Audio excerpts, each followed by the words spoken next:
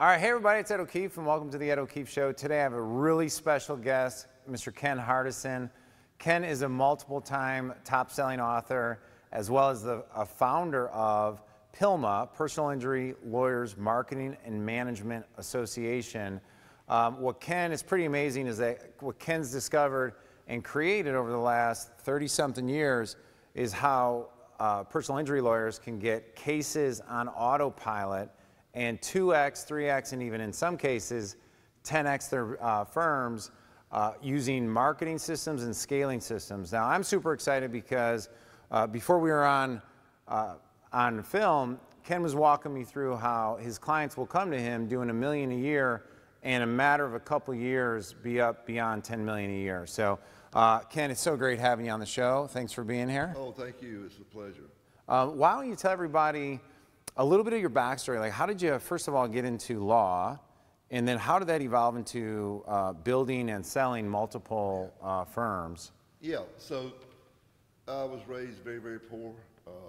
And I found out very quickly that I did not like working for other people. Yeah.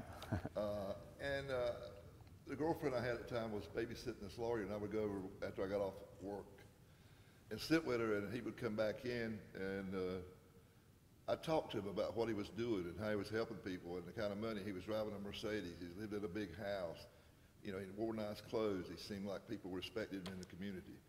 And I said, hey, that's what I want to do, because I want to own my own business, I want to help people, and I want to make money. And so I took that journey, went to law school, worked my way through on my own dime, and got out, worked with a personal injury law firm for less than a year. Then wow. Went out and started my own practice, because I don't like working for other people, right? Yeah. And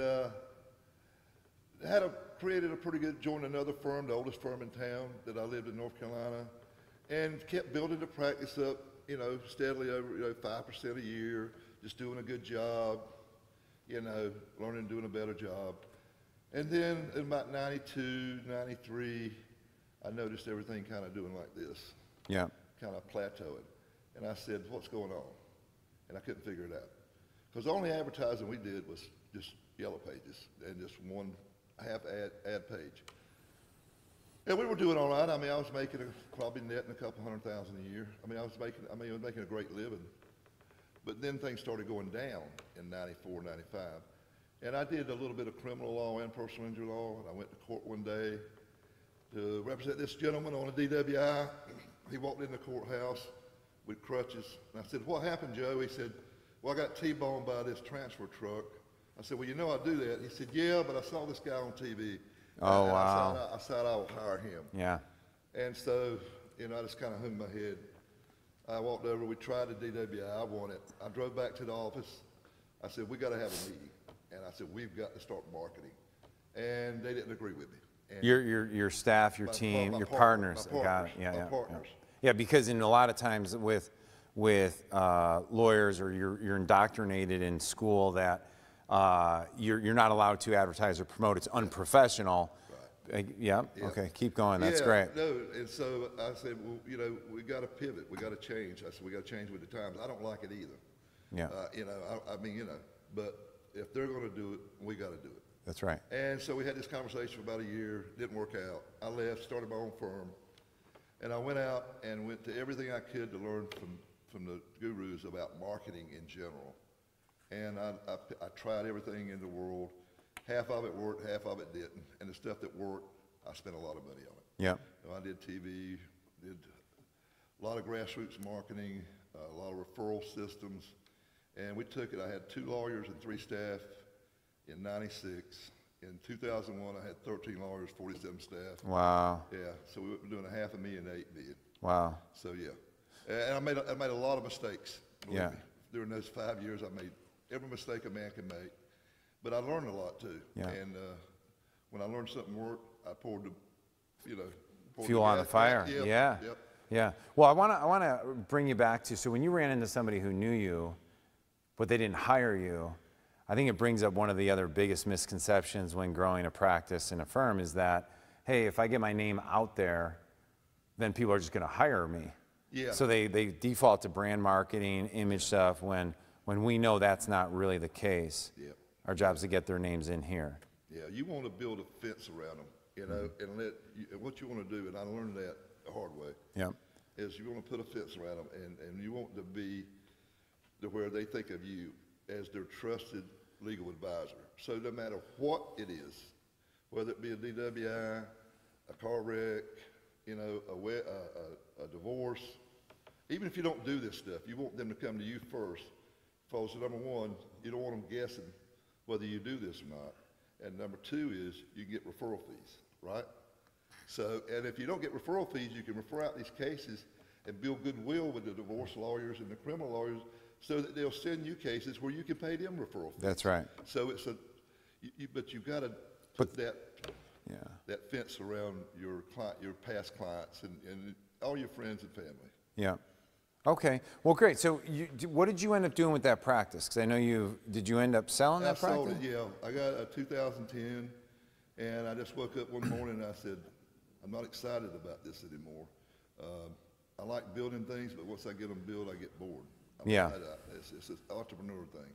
So I sold the business. I moved down from Raleigh to Myrtle Beach. We're going to retire. Lawyers calling me day in and day out. How'd you do this? How'd you grow so fast? We want to know your secrets. And so I started this Personal Injury Lawyers Marketing Management Association. Yeah. And I was doing a mastermind. And we had lawyers that would come and meet 2 or 3 times a year, and we'd share what's working, what won't work, and I would facilitate them.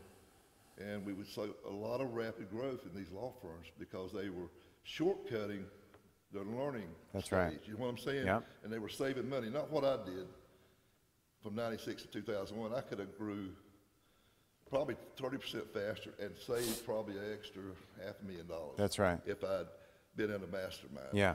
Yeah. We didn't have those then. Yeah. Well, you know, we were talking off camera. It's like the guy who is trying to brute force everything, making every imaginable mistake, is growing, but he has no profit, no cash flow. Yeah. He's like the person sitting in the cornfields with like a map from the 60s, whereas he looks over and sees everyone on the highway flying by him, and they're younger, they're up to speed with technology. Yeah. Well, those are the guys plugged into the group. Now, you told me, I just want you to share one story, and then I want to talk about a couple of your clients, but you told me that somebody who challenged you to see how fast you can grow a practice. This is after you'd already sold off. They're like, well, you know, Ken, you say you could do this, but it costs all this money, and they challenge you. So do you mind sharing that story? Yeah, part of the deal was when I decided to really go full steam, I went out and mortgaged everything I had and borrowed $500,000 and went on TV, and that was a big game changer. Not saying that's what you ought to do today, but back then it was what you needed to do. We didn't have a lot of internet. That was with your first practice? My first practice. Yeah, that grew up, yeah, okay. So I was speaking at an event, one of my events that we put on every year in May down in New Orleans. And a lawyer said, well, you know, this is fine, but I couldn't borrow, you know, $50,000. So how am I supposed to build a practice? I said, well, what could you build a practice with? He said, realistically, $5,000, $6,000 a month for marketing. I said, it can be done. He said, I just don't believe it. So I went home and I started Carolina Disability Lawyers in Myrtle Beach. And I said, even though I had the money to spend more, I only spent $6,000 a month on marketing. Did a hell of a lot of grassroots marketing. And in 2 years, I had 800 cases. And I proved to myself I could do it. Okay, so let's say that again. So in 2 years, with $6,000 a month marketing budget, you had 800 cases. Yeah. Wow. Yeah. And so I sold it because I didn't want to do that. You just wanted to prove the point. I just wanted to prove the point. Actually, probably more to myself than to him. That I could still make it work. Yeah, 100%. So that was the deal. Yeah. So I mean, I proved it can be done. Now, did I work hard? Yeah. I did. Yeah, I worked well, hard. if you ask for a lot in life, you gotta, you know, it's nothing comes free, and it's not a handout. So over the last 16 years, you've helped, you know, thousands of different firms grow. Yeah. You run a group that specifically helps them 2 to 3x their firms. Yeah. We'll talk about that in a moment. Would you mind sharing a little bit about like why you got into teaching and why you actually like working with practices and watching them interact? Yeah, well, you know, I've always been one that liked to help people. I think that's why I got into personal injury law, because I really like helping the underdog, the person that can't figure it out. Yeah. But this gives me purpose. What I'm saying is, Sure, I like money, but I don't do this. My number one reason is not doing this. My number one reason for doing this is to help, giving the help that I wish I'd had when I was growing mine. Even though I did a great job, Right. I'm not bragging, but I did. But it's because I worked 100-hour weeks and wasted $200,000 or $300,000. Right. You know, I want people not have to do that. Yeah. You know, that's why they can do it now in 2 years where it took me 5 years. Correct. You know what I'm saying? Yeah. So, yeah, I mean, I do. It gives me purpose. I like to get up in the morning and have purpose, because I think if you don't, I think that you end up dying. Well, yeah, all the wealth in the world can't replenish the cup that has no purpose or a reason, right? Yeah. We were so could you mind sharing an example or two of a client that, maybe two different types of clients, one that is over 10 million and one that's just starting out that you helped grow to multiple millions? Yeah, so there was a guy, and it's in my book. Yeah, which? Yeah, I got like 4 Mastermind books Effect. here. Yeah, Yeah, there's the so many good ones. Mastermind Yeah. Effect. And Matt Dubin from Seattle, he joined us in 2012. He had 60 cases and 2 staff. Today he has 33 people, 8 lawyers. Wow. And back then he was doing $200,000 or $300,000 a year. Now he's doing 8 to 10 million. Wow. Wow. Yeah, he's killing it. And listen, it wasn't all Pilma. He did the work. Yeah. But he said he could have never done it without Pilma, because it gives him the knowledge and the encouragement, you know, and seeing other people that were in the masterminds that had done it. He knew it could be done. Yeah. Yeah. Yeah. Yeah. And what about another example? Yeah, like we had one lawyer that was doing very well. Actually, I got 2, but let's go with one. Bert Parnell in Albuquerque, New Mexico, was doing really well, and he might not want me to say, but he was doing well in the 7 figures, very healthy. And in 5 years, he quadrupled that. Wow. Yeah, in 5 years. And listen, very smart lawyer, doing a great job, one of the best places to work in Albuquerque, but just didn't know how to scale it up to the next level. And that's something that we show you how to do at Pilma. Well, you know, one of the things that's really important is I was watching a video the other day of Michael Phelps, right? The legendary Michael Phelps, and they tell a story about how his coach would do everything to rattle him before he competed, like, you know, rip off give him broken goggles, and just to prepare him when stuff goes sideways, because the perfect plans, everything always goes sideways. And it was his coach's idea to constantly do that. Well, then he gets in the Olympics, and what happens on his last race to break the record is his goggles get filled with water, and he had to race the entire race with water in his goggles. Well, he'd done that dozens and dozens of times, and by being a part of like your group, Pilma, and being a part of your mastermind, where that collective wisdom is hundreds of years of experience in one room. Right. It's like having those all those bad experiences. Well, people have already solved them. You don't have to solve them on your own. Yeah. Which is, you wrote this whole book about the mastermind effect. Yeah, yeah. You know, I believe in them so much. I've been in one myself, not legal, but just with entrepreneurs and different coaches and things for the last, say, 20 years. Yep. And I'm still in like 2 right now. Is that right? I believe in them. I know they have helped me grow Pilma. Yep. They've helped me grow every business I've had. I've done better, quicker. Yep. You know, because of other people who blazed that trail before me. Right. Yeah. Now you talk about there's about 3 different phases in a firm's journey. Yeah, and it's not an absolute rule, but usually what I've found is over the years is that people like from 0 to 2 million, lawyers are just trying to figure out, I need more cases, I need more cases, give me more cases. How can I get more cases? I need some cash flow. And then once they kind of figure it out and get some kind of system going that's predictable and good results and good ROI, then they go up to the $10 million, and they still want to get more cases, but that's not the number one problem now. The number one problem is that now they've got to hire more staff. They got to figure out how to manage this thing, how to keep it streamlined to where their margins don't get away from them. Instead of doing 35, 40%, now they're down to 15%. Although they're grossing more money, they're not netting more. Yeah. Because it can get away from you. And so at Pilma, we work with people just like these that have had those same problems about cash flow and how to keep your costs down and how to run a more well-oiled machine that gives you with accountability, with KPIs, with benchmarks, things, processes, procedures, so that everybody knows what your expectations are. You get the good client service because you get the case done, get it out the door, or get it to court, and that's what people want. Yeah. So and then, well, there's one more category I want to pause there and just and then I'm going to come back to the first group, is that then the other group you work with are firms doing over 10 million. Yeah, I got firms doing anywhere from 10 to 80 million right now. And what I see with them is they've really figured out how, they've got the machine working as far as how to get cases. What they're looking for is that slight edge. They want to be on the cusp of whatever's breaking next. Like right as we do this, offshore workers and AI, artificial intelligence. Yep. So they're really grasping that, seeing how they can use that. You know, but they're looking for that little thing. They're trying to keep, again, their margins. Yeah, small hinges swing big doors. Yeah, right. That's right. You know, and so we go deep into the 7 levers of cash flow and how you can tweak this 1% or this 2% up or down, and it can make a 20% difference in your net income. Yeah. Which is big. Which right? you teach that to the first level as well, right? I teach it to okay. Everybody. So let's go back to the first level, and I want to press pause on the 7 levers, because I actually want you to go into that little bit of just increasing cash flow and profit.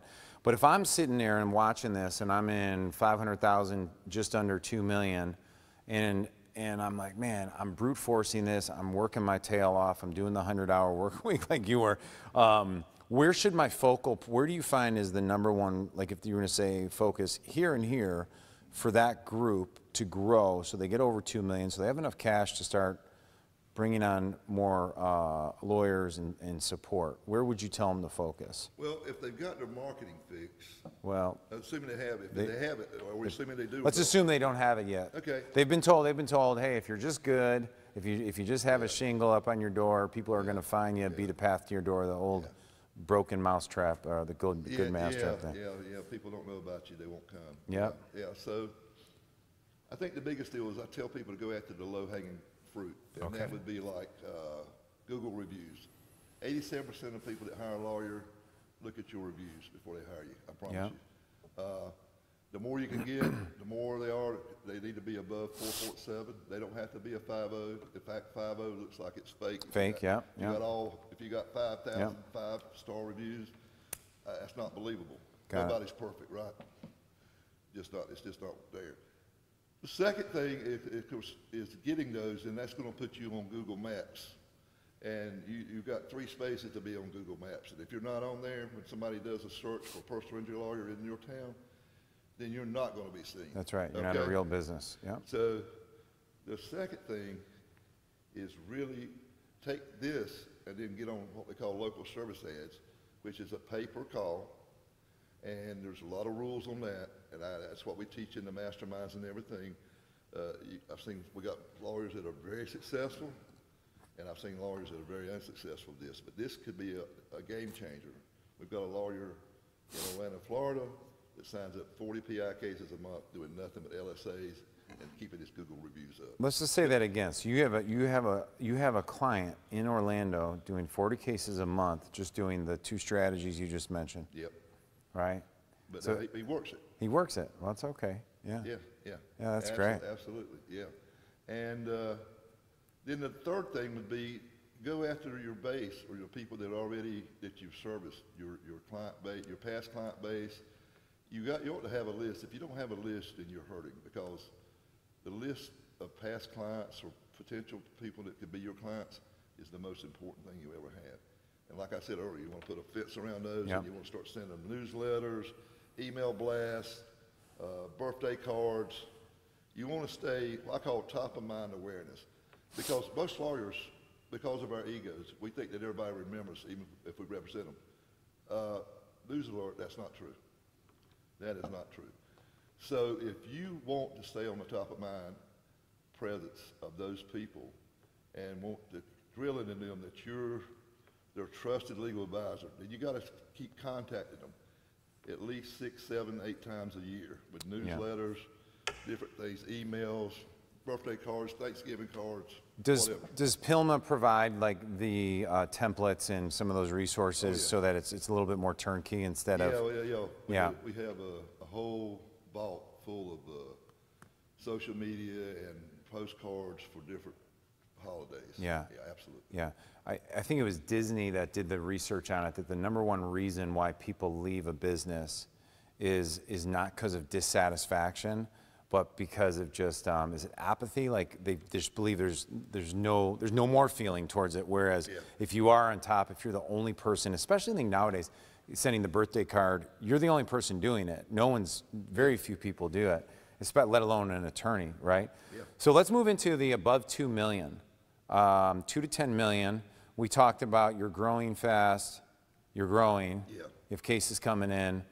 Revenue seems higher. Cash flow may be lower though. Yeah. Do you mind discussing that a bit? Yeah, you can almost sometimes grow too fast. I had that problem because in the PI world, you don't get paid the day you sign a case up. You get paid anywhere from 8 months to 2 years later, sometimes 3 or 4 years. Yeah. If it goes to court. So there is that cash crunch that can really hurt you. So you have to watch, you got to really be looking at your cash flow, and there's certain levers about, you've got to watch like 7 different things that I don't have time today to go over. Well, just give us 1 or 2 if you don't mind. Like one of them is very simple, and this is a golden nugget, and most of you won't do it because you're scared. Raise your prices. Unless you're in Florida, which is regulated, that's the only state in the nation that's regulated. If you're charging a third, go to 37%, go to 35%, go to 40%. If you're selling $10 million worth of cases, your fee is 33%, that's $3.3 million. If it's 40%, that's $4 million. How much more money is that? Yeah. $700,000. That's just the most simplest one. There's 6 others that are a little bit more complicated. I don't have the time to discuss today. But the other thing is you've got to get up, you've got to memorialize your processes and procedures and systems, because as you grow more cases, you get more people. Yeah. The more people you get, the more complex it gets. It's like, and this is a very simplistic way to think about it. When you got 2 kids playing in the yard, it's pretty damn easy. When you put the third one in there, it's chaos. It's so true. I mean, that's the truth. Yeah, it's so true. Yeah. So think about it. That's the simplest way I can explain it. I know. So you've got to have rules for these kids. So you got to have system, process, procedures, and to be able to scale this, because number 1, you don't want to be held hostage by your key employees, and number 2, you want to be able to onboard your new employees in a fashionable way to where they really understand what's going on. Yeah. And so that's very, very important. And is it the tougher part for the founder of the firm, the leader of the firm? Is it more just a mindset shift of like the same brute force and like that got you here?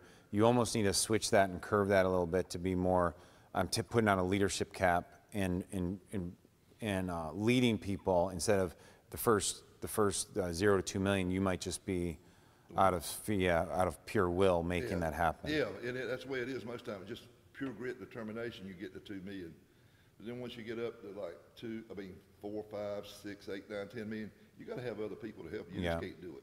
You'll burn yourself out if you don't have a heart attack or stroke. Do you find that there's a certain point where you notice your clients are now taking more time off because they've taken the time to build that team?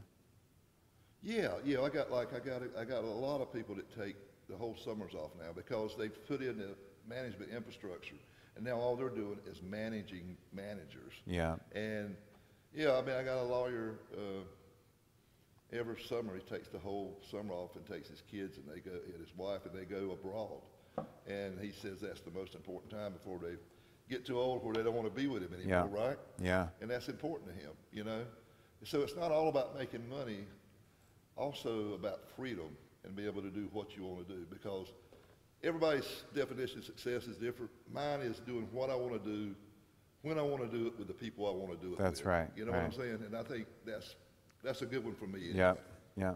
Well, I'll let you take this one the way you want to do it. So on my notes I have AI, I have acquisitions versus building firms. I know you're a specialty in there. Why don't we cover that for just a moment? Like, why? I know one of the things you do teach your members is the strategy of acquiring as form of growth. Do you mind taking a minute or two and explaining why that's? I mean, if you really want to grow fast, the fastest way, look at what Amazon did. Look at what Google does. Look at what Microsoft does.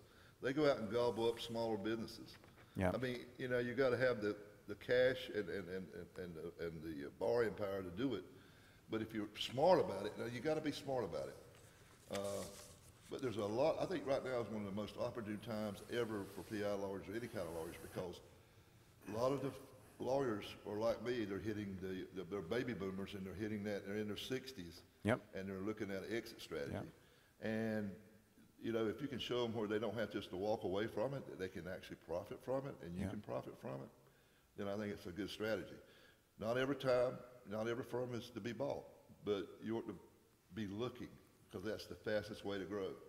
Well, especially if you have your own case-getting, money printing machine coming in, and you see a firm that doesn't have that, but they're profitable or they're big as it is, and you stick that in there, and you get instant profits on that. So let's talk again. Like, okay, so you have 3 masterminds. One for all through PILMA, which is you have it for the firms doing over 10 million. You have them for those doing 2 to 10 million, and then you have those who are under 2 million. Yeah. Do you mind talking briefly about like what are you looking for in a candidate when they come to you? Because I know you don't take everybody. I don't. Yeah, and it's important that the whole concept of the mastermind first was introduced through Napoleon Hill. Yep. Your book summarizes this perfectly. What I think you did perfectly in the book that was different, that most people miss out on masterminds today, because everybody says they have a mastermind nowadays.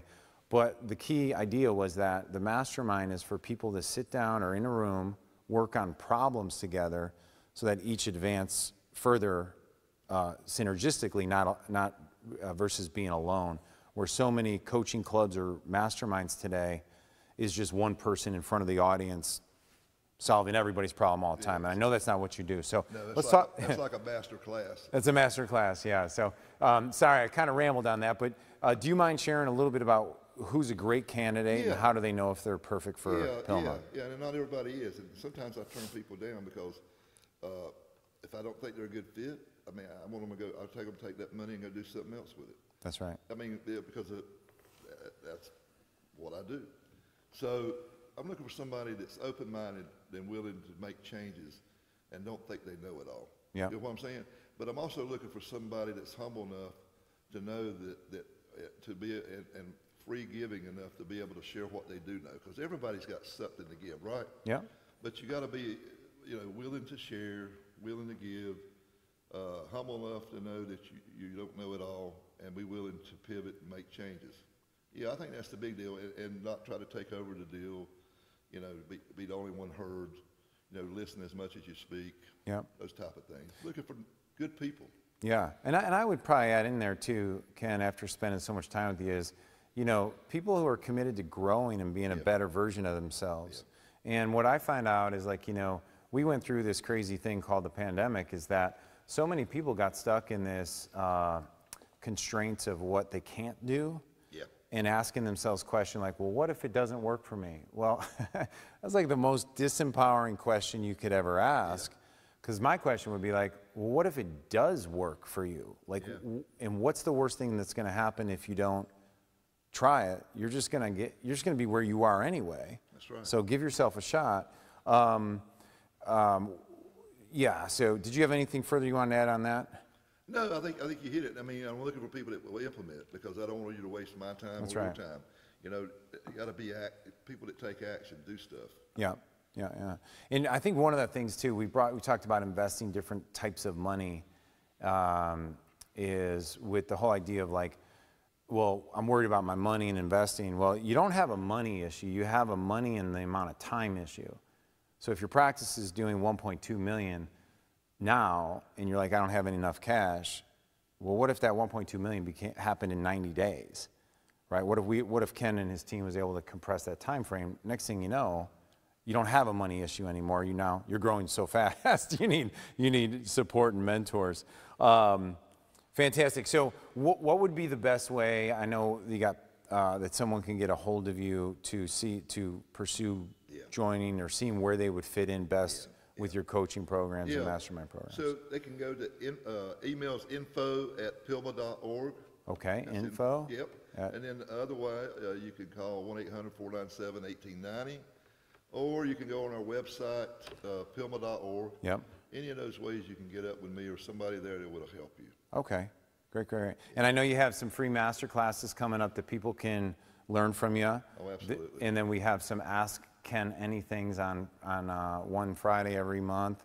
And then also, if you're really committed and want to be a part of the PILMA mastermind and be a part of Ken's group, you'll do 30-minute call with them. Yeah, absolutely. To listen, and it's zero pressure. And Yeah, well, you can ask me anything you want, plus I'll sit there and help you. What's your biggest obstacle?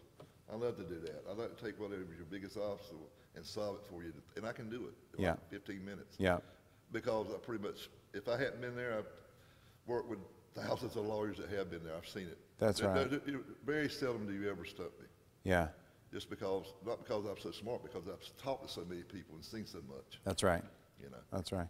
Well, you know, I mean, before we part, I just got to say, like, I've always been a believer why I wanted to have you on the show and talk to you is because I think, like, if someone honestly says to themselves, like, look, I want to grow my firm. I want to do it.